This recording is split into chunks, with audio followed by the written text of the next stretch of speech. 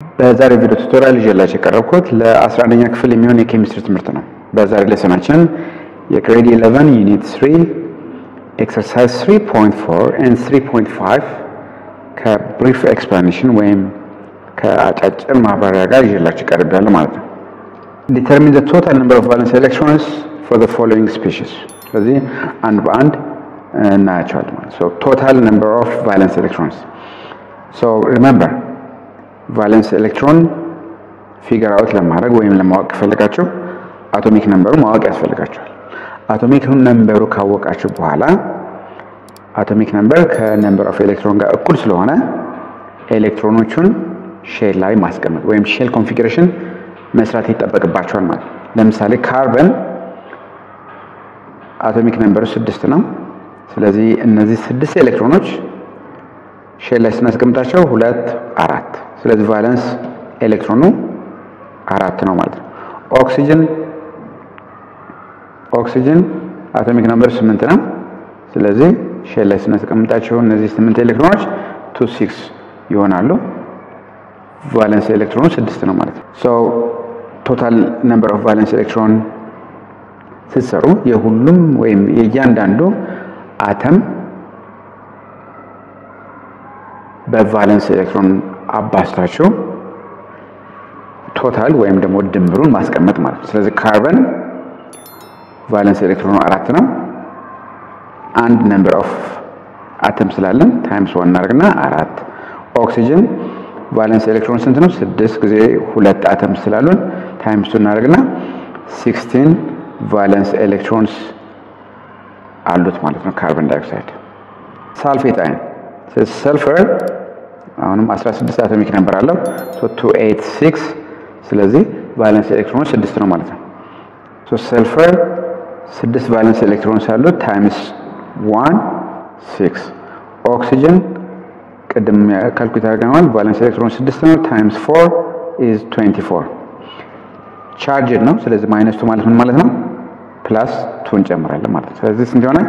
32 ቫለንስ ኤሌክትሮንስ አሉት ማለት ነው። አሞኒየም so ናይትሮጅን አቶሚክ ነምበር 7 ነው። so 2 5 ስለዚህ ቫለንስ ኤሌክትሮኑ ስንት ነው? 5 ነው ማለት ነው። so ናይትሮጅን 5 times 1 is 5 ሃይድሮጅን አንድ ኤሌክትሮን ስላለው ቫለንስ ኤሌክትሮኑም 1 ነው ማለት ነው ታይምስ 4 is equal to 4 ፕላስ ቻርጅ ማለት ምን ማለት ነው? አንድ መቀነስ ማለት ነው። ስለዚህ ፕላስ 1 ስለሆነ አንድ እንቀንሳለን ማለት ነው። ስለዚህ 8 ቫለንስ ኤሌክትሮንስ አሉት ማለት ነው። ዳይናይትሮጅን ቴትራኦክሳይድ so የናይትሮጅን ቫለንስ ኤሌክትሮን ቀደም ካልኩሌት አድርገናል 5 ነበር ታይምስ 2 አተምስ ስላሉን 10 ይሆናል ማለት ነው።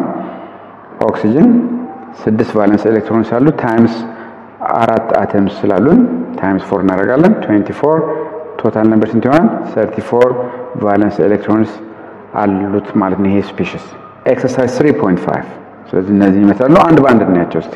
የመጀመሪያው write a plausible new structure of nitrogen trichloride መጀመሪያ select a reasonable arrangement of atoms ማለት ነው። ናይትሮጅን ሴንትራል አተም ይሆናል። ክሎሪን ፔሪፌራል ወይም ደግሞ አውተር አተምስ ይሆናሉ ማለት ነው። ስለዚህ 3 ስላለ 3 አስቀመጥን ማለት 3 ክሎሪን። ይሄን ካስቀመጥን በኋላ what is the next step total valence electron determine ማድረግ ማለት ነው። ስለዚህ ናይትሮጅን 5 ቫለንስ ኤሌክትሮንስ ስላሉት ታይምስ 1 is 5 ክሎሪን 7 ቫለንስ ኤሌክትሮንስ ስላሉት ታይምስ 3 አተምስ ስላሉን 21 so total number ስንት አለ ማለት ነው? 26 ስለዚህ ቶታል 26 ቫለንስ ኤሌክትሮንስ አሉን። ይሄን ካገኛችሁ በኋላ ቀጣዩ ስቴፕ ምንድነው? so total valence ኤሌክትሮኑ 26 ነው። ስለዚህ ቀጣዩ ስቴፕ ምንድነው? እነዚህን አተሞች በሲንግል ቦንድ ማያያዝ ማለትም ፔሪፌራል አተሙና ሴንትራል አተሙ ማለት ነው። so ስንት ተጠቀምን ማለት ነው? 3 ቦንድ ስላለን -6 እናደርጋለን ማለት ነው። ስለዚህ 20 ኤሌክትሮኖች ይቀሩናል እነዚህ የተቀሩት ኤሌክትሮኖች ወይም ቫለንስ ኤሌክትሮንስ ከፔሪፌራል በመጀመር እንደ ሎን ፔር እናስቀምጣቸዋለን ማለት ነው ስለዚህ 8 እስኪሞላ ድረስ እንደዚህ አድርገን እናስቀምጣለን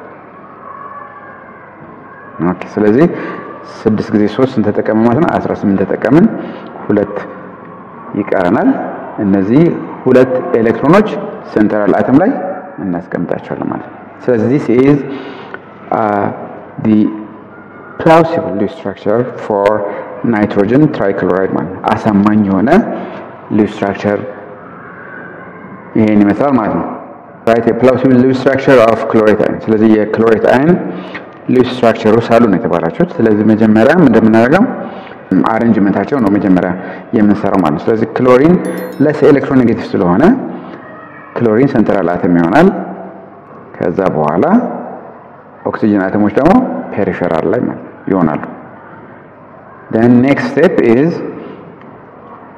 total valence electron calculate ማድረግ ክሎሪን 7 valence electrons አሉት times 1 አንድ አተም ስላለን ማለት 7 ኦክሲጅን 6 valence electrons አሉት times 3 18 minus 1 አለች ስለዚህ plus 1 ጨምርበታል ማለት ስለዚህ 26 valence electrons አሉን ማለት ነው ቶታል valence electron 26 ነው ያገኘነው ቀጣይ ስቴፕ ምንድነው እነዚህን አተሞች በሲንግል ቦንድ ማያያዝ ስለዚህ ተጠቀምን 6 ኤሌክትሮን ተጠቀምን 20 ኤሌክትሮኖች ይቀራሉ እነዚህ የተቀሩት ኤሌክትሮኖች ከፔሪፌራል በመጀመር እንደ ሎን ፔር እናስቀምጣቸዋለን ኦክቴት ሩል እስኪሞላ ማለት ስንት ተጠቀምን 6 ጊዜ 3 18 ሁለት ኤሌክትሮኖች ይቀሩናል እነዚህ ሁለት የቀሩት ኤሌክትሮኖች ሴንትራል አተም ላይ እናስቀምጣቸዋለን ማለት ነው ስለዚህ ከዛ በኋላ ብራኬት እንደዚህ እናደርግና ቻርጅ ስለሆነ ቻርጇ እዚህ ጋር እንጽፋታለን ስለዚህ this is a plausible Lewis structure for chlorate ion አሳማኝ የሆነ Lewis structure የክሎሬት ይሄን ይመስላል ማለት ነው ፎስፎኒየም አየን so የመጀመሪያው ስቴፕ አሁንም አተሞችን አሬንጅ ማድረግ ስለዚህ ሴንትራል አተም ምን ይሆናል ፎስፈረስ ይሆናል ከዛ ሃይድሮጅን remember hydrogen can never be a central atom ብለናል ስለዚህ እንደዚህ አድርገን እናስቀምጣለን አራት ሃይድሮጅን አተም አሉን አራቱም ሃይድሮጅን አተሞች ፔሪፌራል ላይ ወይም ደግሞ አውተር አተምስ ላይ ይሆናሉ ፎስፈረስ ሴንትራል አተም ላይ ይሆናል ማለት ነው then the next step is total valence electron calculate ማድረግ ነው so phosphorus atomic number 15 ነው ስለዚህ 285 ስለዚህ valence electron ስንት ነው ማለት ነው 5 ነው ማለት ነው phosphorus 5 valence electrons አሉት times 1 is 5 hydrogen አንድ valence electrons አሉት አራት ሃይድሮጅን አተም ስላሉን አራት ፕላስ ቻርጅ አለው ፕላስ 1 ማለት ምን ማለት ነው ማይነስ 1 ቀንሳለ ማለት ነው ስለዚህ 8 valence electrons አሉ ማለት ነው ቶታል valence electrons ስንት ናቸው 8 ካልኩሌት አድርገና ማለት ነው all right now what's the next step እነዚህን በሲንግል ቦንድ ማያያዝ ስንት ተጠቀምን -8 ስለዚህ ምንም የቀረን ኤሌክትሮን የለም ስለዚህ this is the plausible Lewis structure for phosphonium draw a Lewis structure for carbonate ion ስለዚህ የካርቦኔት አይን Lewis structure ሳሉን የተባላችሁት የመጀመሪያው ስቴፕ ምንድነው እነዚህ አተሞች አሳማኝ በሆነ መልኩ ማስቀመጥ ይሄም ካርበን እና ኦክሲጅን ለስ ኤሌክትሮኔጌቲቭ የሆነ ማለት ነው ካርበን ስለዚህ ኦክሲጅኖቹ ምን ይሆናሉ ማለት ነው ፔሪፌራል አተምስ ይሆናሉ ማለት ነው ከዛ ኔክስት ስቴፕ ምንድነው ቶታል ቫለንስ ኤሌክትሮን ካልኩሌት ማድረግ ስለዚህ ካርበን 4 ቫለንስ ኤሌክትሮንስ አሉ ታይምስ 1 is 4 ኦክሲጅን 6 ቫለንስ ኤሌክትሮንስ አሉ 3 አተምስ ስላሉን 18 ኔጌቲቭ 2 አለ ስለዚህ ፕላስ 2 ሶ ቶታል ቫለንስ ኤሌክትሮንስ እንት ይሆናል 24 ይሆናል ማለት 24 ቫለንስ ኤሌክትሮንስ ነው ካልኩሌት ያደረግነው ሶ አሁን ኔክስት ስቴፕ ምንድነው እነዚህን በሲንግል ቦንድ ማያያዝ ሶ ስንት ተጠቀምን 6 18 ኤሌክትሮንስ ይቀሩናል እነዚህ 18 ሎን ፔር ከፔሪፌራል በመጀመር እናስቀምጣቸዋለን ስለዚህ አሁን 3 ጊዜ 6 18 ተጠቀምን ሶ ምንም የቀረ ኤሌክትሮን የለም ነገር ግን ሴንትራል አተሙ ኦክቴት ስላልሞላ ኦክቴት እስኪሞላ ድረስ ከፔሪፌራል ሎን ፔር ኦፍ ኤሌክትሮንስ በመውሰድ ምን እናደርጋለን ወደ መልቲፕል ቦንድ እንቀይረዋለን ስለዚህ ከዚህ እንወስድና ደብል ቦንድ እናደርጋለን ስለዚህ ይሄ አንዱ ስትራክቸር ነው ማለት ነው ሉዊስ ስትራክቸር ፎር ካርቦኔት ስለዚህ ቻርጅ ማይነስ አድርገን እንጽፋለን ማለት so this is a Lewis structure for carbonate one. A Lewis structure for sulfur tetrafluoride. ስለዚህ እንዴት አሬንጅድ እንደሆነ መጀመሪያ ዲሳይድ ማድረግ አለብን ስለዚህ ሰልፈር እና ፍሎሪን or I have to say fluorine can never be a central atom ምክንያቱም በጣም ኤሌክትሮኔጌቲቭ ስለሆነ ማለት ነው ስለዚህ ሰልፈር ምን ይሆናል ማለት ነው ሴንትራል አተም ይሆናል እነዚህ አራት ፍሎሪን አተምስ on the outer ወይም ደግሞ on the peripheral ይሆናሉ ማለት ነው now let us calculate total valence electron so sulfur 6 valence electrons አሉ times 1 is 6 fluorine 7 valence electrons አሉ times 4 is 28 so total valence electrons 34 አሉት ማለት ነው so 34 valence electrons አሉት now the next step is እነዚህን በሲንግል ቦንድ ማያያዝ ስለዚህ ስንት ተጠቀምን 8 ኤሌክትሮንስ ተጠቀምን 26 ምን ይቀራል ኤሌክትሮንስ ሪሜይኒንግ ስለዚህ ምን እናደርጋለን ከአውተር አተምስ ጀምረን እነዚህ የተቀሩት ኤሌክትሮኖች እንደ ሎን ፔር እናስቀምጣቸዋለን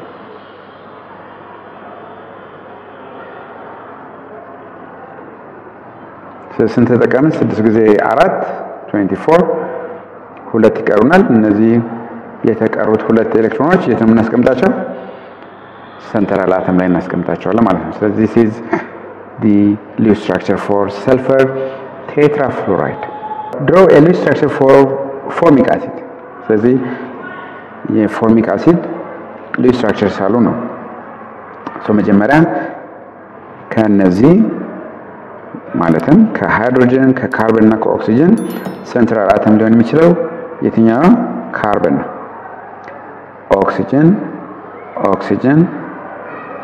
and hydrogen and then hydrogen ስለዚህ ሴንትራል አተማችን ካርበን ነው ምክንያቱም ሃይድሮጅን can never be a central atom ብለናል ምክንያቱም አንድ ቦንድ ብቻ ስለሚፈጠር ማለት ነው አንድ ሲንግል ቦንድ I have to say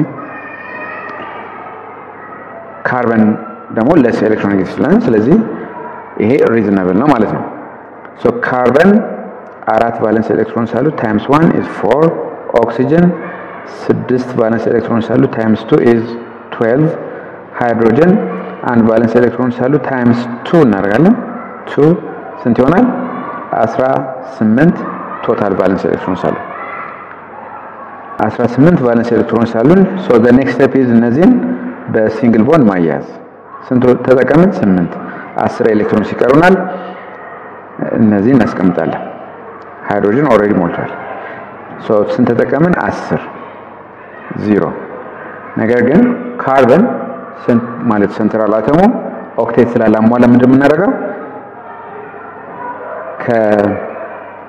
ከፔሪፌራሉ ምን እናደርጋለን አንድ ሎን ፔር ኦፍ ኤሌክትሮን ወደ ደብል ቦንድ እንቀይረዋለን ማለት ስለዚህ this is the Lewis structure for formic acid ማለት which of the following atoms cannot serve as a central atom in a Lewis structure ስለዚህ Lewis structure ስንስል central atom መሆን የማይችለው ከነዚህ ማለትም ከኦክሲጅን ሂሊየም ፍሎሪን ሃይድሮጅን ፎስፎረስ የትኞቹ ናቸው and explain why. So the answer is fluorine and what? And hydrogen. Fluorine, because this is the most electronegative element.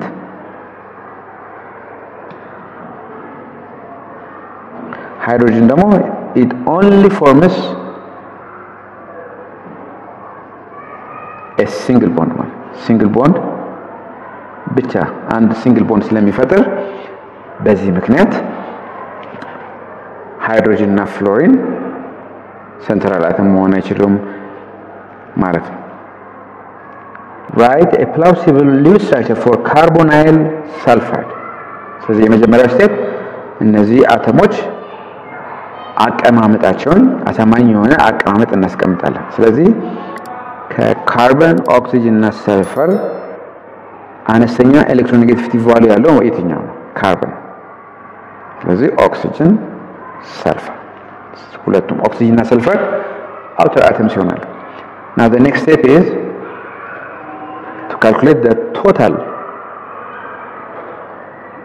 valence electrons. So the carbon አራት valence electrons አሉ times 1 is 4, oxygen 6 አሉ times 1 is 6, sulfur 6 valence electrons አሉ times 1 is 6. ስንት ሆነ? 16 total valence electrons አሉ ማለት ነው። So 16 total valence electrons አሉን። next step ምንድነው? እነዚህን በሲንግል ቦንድ ማያያዝ። ስንት ተጠቀምኩኝ? 4 ኤሌክትሮንስ። ስንት ቀረኝ? 12። እነዚህ 12 ኤሌክትሮኖች ከፔሪፌራል በመጀመር እንደ ሎን ፔር እናስቀምጣቸዋለን። ስንት ተጠቀምን? 12 ኤሌክትሮኖች ተጠቀምን። ምንም የቀረን ኤሌክትሮን የለም። ስለዚህ ሴንትራል አተሙ ኦክቴት አልሞላም። ስለዚህ ምን እንደምናደርገው ከፔሪፌራል አንድ ሎን ፔር ኦፍ ኤሌክትሮን በመውሰድ ወደ ሲንግል ቦንድ እንቀይራለን። አሁንም አልሞላም። ስለዚህ ከኦክሲጅን ወስድና እንደገና እዚህ ጋር ወደ ሲንግል ቦንድ እቀይረዋለሁ። so this is a plausible ወይም አሳማኝ የሆነ Lewis structure for carbonyl sulfide ነው ማለት ነው። ሞለኪውልስ ከአንድ በላይ Lewis structure መሳል ይቻላል። ስለዚህ structure and possible የሆነ Lewis structure ነው ማለት ነው for carbonyl sulfide. So that was all about exercise 3.4 and 3.5.